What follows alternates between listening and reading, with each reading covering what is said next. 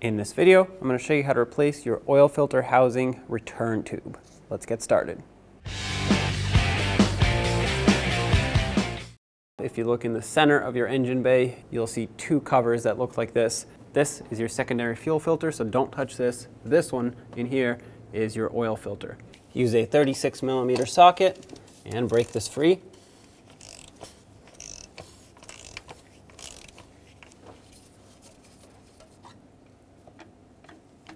Oil filter will come with it. And there it is. Now take a T27 Torx bit and slide it down. You'll notice that the tube is bolted on right here with the T27 bolt. Unscrew it.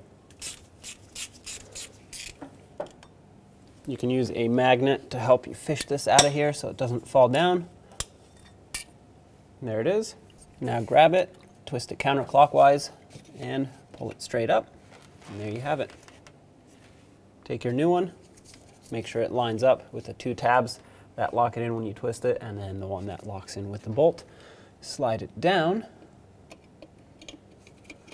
make sure it drops in all the way, twist it clockwise to lock it in.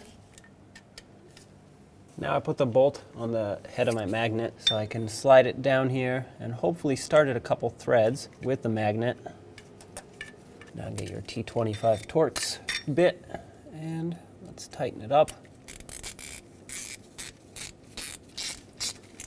Now it's bottomed out. Just make sure it's nice and snug, but don't over tighten it because it is a very small bolt and it's threading into aluminum, so things can go wrong very quickly. And make sure no debris made its way in there. Now it's got the oil filter in. Slide it down all the way.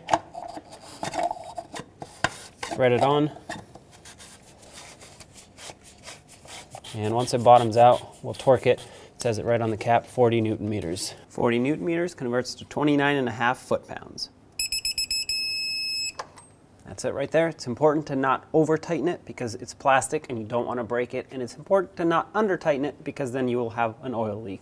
On the driver's side, next to the coolant overflow, you'll see the yellow dipstick. This is for your engine oil. Pull it out. As I pull it out, I'm going to wipe it off at the same time.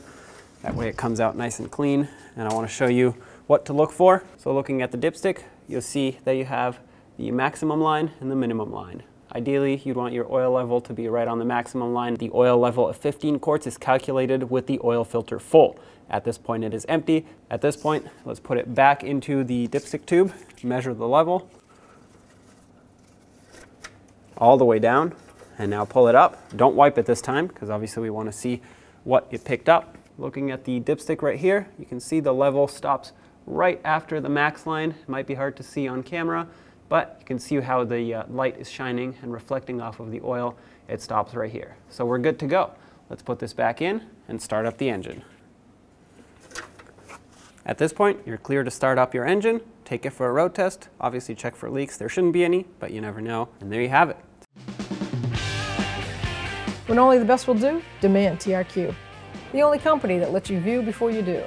TRQ is committed to offering the highest quality aftermarket auto parts that are engineered for peace of mind. Thanks for using and viewing with TRQ.